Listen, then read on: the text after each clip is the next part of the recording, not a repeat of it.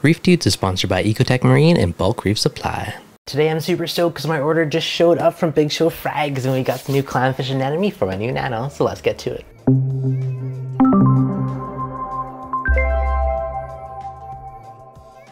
What's going on, guys? Devin from ReefDudes. So this is the first time I've ordered livestock from BigShowFrags. I've ordered hardware from them before, so I'm really curious to see how everything goes. I did order a pair of storm clownfish and a Colorado sunburst anemone to go my new Nano. So we're gonna get these guys unboxed, we'll get them in the tank acclimated, and check out the new goodies. So these guys were overnighted from the other side of the country. Got my storm clowns and my Colorado sunburst. Google review, fun marine pamphlets, bunch of cool samples, and we got our box. Tape release pull here. Huh, look at that, that's pretty cool actually. They made a carrying handle out of the tape to lift it out. That's actually the first I've seen that. Kind of a nice touch. Oh, look at that. Got our anemone in there. It's already open and happy. This is really good to see. Seeing stuff already open and happy straight out of the bag is pretty sweet. Okay, now the first thing I want to do is, once I get all these stickers off, is put it into the water to float and temperature acclimate it. We got our sunburst nem floating in the tank. Next up we have our clownfish, and I can already see them swimming around, so that is really awesome to see. It always makes me happy. You know, I'm always a little bit nervous ordering stuff from shipping it, but really impressed with how these guys have shipped so far. And the first one into the tank. Everyone is now floating in the tank. Now, one thing I did notice too, they did put little pellets of carbon in with the coral. So in with anemone, there's chunks of carbon in there, which is going to absorb any toxins that might be released during shipping. All right, guys, let's let her float for 20-30 minutes, and then we'll start drip acclimating. Now that everyone's been floating for a bit, it should be safe to start drip acclimating them. If you like, everything's nicely labeled with the order ID as what it is: Colorado sunburst, bubble tip. Initial inspection, everything looks good on the foot, no rips, no tears. Just hang on to a couple little pellets of carbon. I'm gonna take him out, let him drip for a bit. Next, we'll get the fish into the bucket. Now I generally will check the salinity and the temperature and just kind of compare it to the tank once we get them both in there.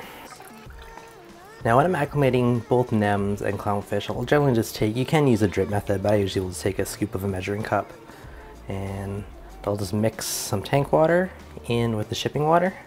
And I'm going to do this a handful of times until I've replaced most of the water in the container. Every 5 minutes or so, I'll just put another scoop in. When it gets too full, I'll dump some out and do it again, and at which point you've replaced most of the water inside the vessel, and they should be used to it. Now I did check the salinity as well in between this, and it was relatively close between salinity and temperature, so we could probably do a reasonably quick acclimation process on this. But I'm still going to do it over about 20 minutes or so for a good measure. Now these guys were overnighted, so they were in that bag less than 24 hours. If you were shipping from somewhere that was days, there would be a consideration of dealing with potential ammonia in the water. And you'd want to get them out of the water much quicker. But because it was a relatively short trip, I'm not overly worried about it, but it is something to consider. And then once I feel I got too much water in the container, I will dump some out. And then when we add some more tank water again, it again ups the ratio of tank water that they're currently in. Now once you replace most of the water in here, you should be pretty safe to add it. I've done this over about 25-30 minutes. So I'm fairly confident it should be acclimated fairly well. Now before I add the nem, I turn down the return pump flow to basically a couple percent, same with the Nero, and I'm doing this just to give the nem a bit of a chance to settle in and hopefully attach its foot. And you turn the flow off so he doesn't blow around all over the place, and ideally you want him to attach on his own.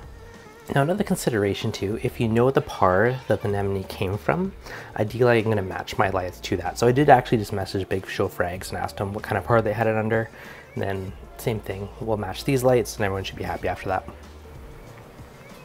Got the first one and number two.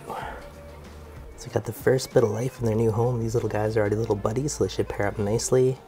Got the nem up top, and looks like he's attached. He hasn't blown away, so that's awesome. So hopefully he will expand and be nice and happy over the next few hours. So I'm gonna let these guys settle in and we'll do an update in an hour or two. So it just goes to show an anemone will do what it wants. I put it up at the top of the tank, come around to the side, and it already walked itself to the side of the tank. So it is kind of there directly under the flow of the Nero 3. So we will see what runs up in a bit. It's kind of crazy how much it walks around already so quick. Alright guys, it's now the next day. My little clowns are settling in nicely. I did feed them last night and they did eat right away, so really happy. They seem happy and healthy. My Nem, of course, decided to hide on the back of the rock, so figures. And he is chilling down on the backside down there, so hopefully he'll settle in and come back up after a little bit. Of course they can do what they want. He started up here, walked down there, you know, ended up back over here, and I went on the back of the rock. So Nems do what Nems do, so hopefully he'll settle in and be somewhere visible and hopefully get the clowns hosting it, which will be really cool. But yeah, these guys are pretty awesome. Like, they're very pretty little clowns, so pretty cool, pretty happy for the storms. So yeah, overall, I would say very, very happy with BigShowFrags for my order. Everything is packed well. Fish are super happy, so shout out to you guys. And my little Nano, yeah, this is the first signs of life. So really excited to let this tank kind of mature and do it. So far, I'm doing clowns and the Nems in it for now. I think I'm probably going to add a bunch of really cool inverts as well and just do a lot of those little micro creatures that would get lost in my big tank. So it's kind of my plan. So do a little more of an update on this one as things progress. Hopefully you enjoyed this. As always, if you did, hit that like button, you're new, subscribe, and I'll catch you guys on the next video.